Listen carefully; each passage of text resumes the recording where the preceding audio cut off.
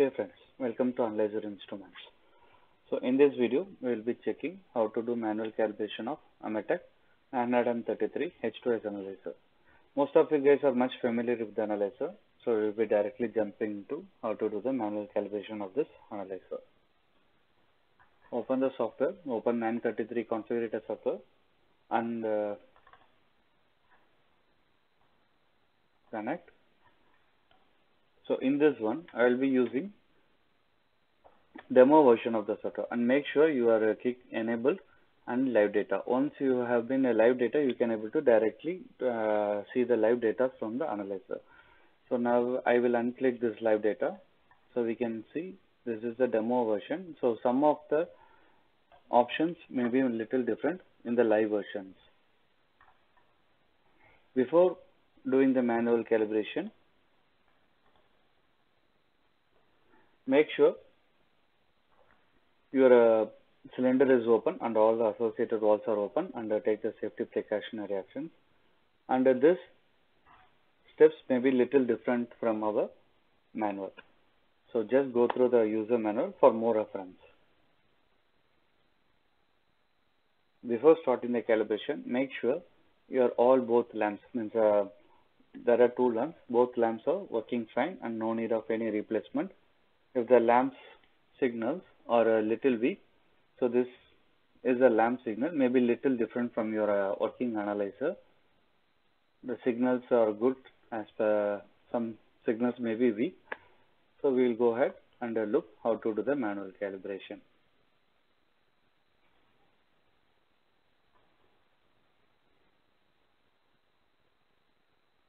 You can see if there is any error condition here, you can able to see like lamp faulty or ALC warning or any other related alarms you can able to see here. If you see any alarms here, just refer the user manual for more information. So for manual calibration, now we'll go to the setup, gas calibration, and you can see the flow control. Now it is in auto. So this one you have to change it to 0. So once you change it to 0,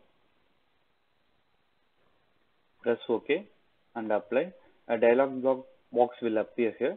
Either you have to change to EPROM or no. Just press no.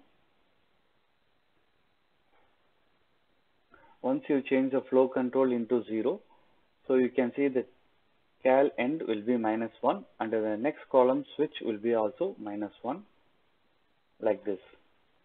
So blur image you can see very clearly while doing the checkup. Now you can see both are -1, -1.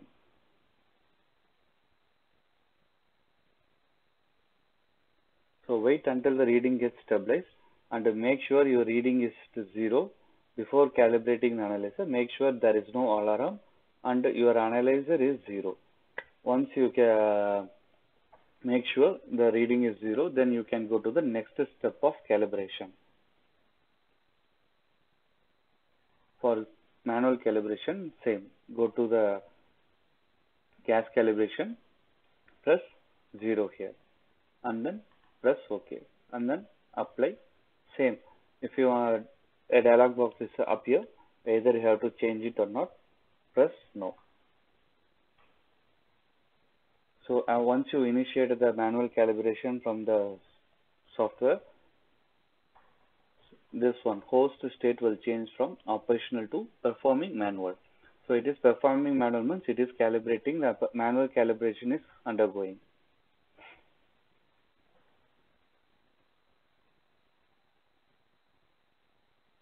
So now we can see here the cal end in 158 seconds. It will be totally different from each and every analyzer. So the calibration timing will be different from the analyzer.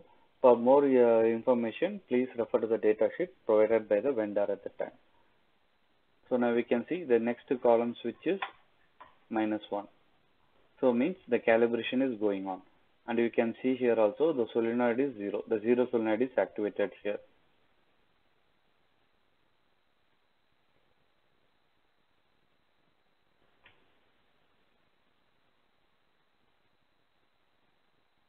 So once you complete the calibration,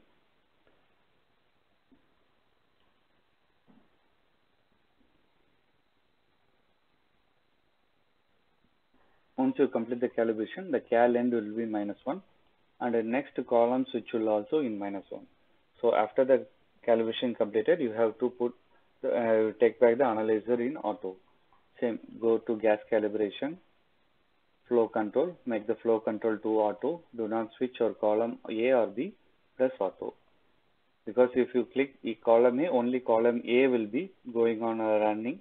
So we will not have any changeover between column A and column B.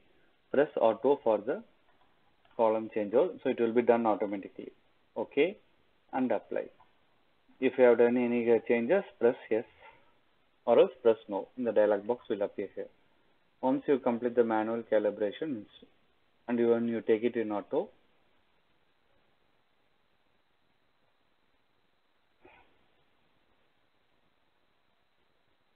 so now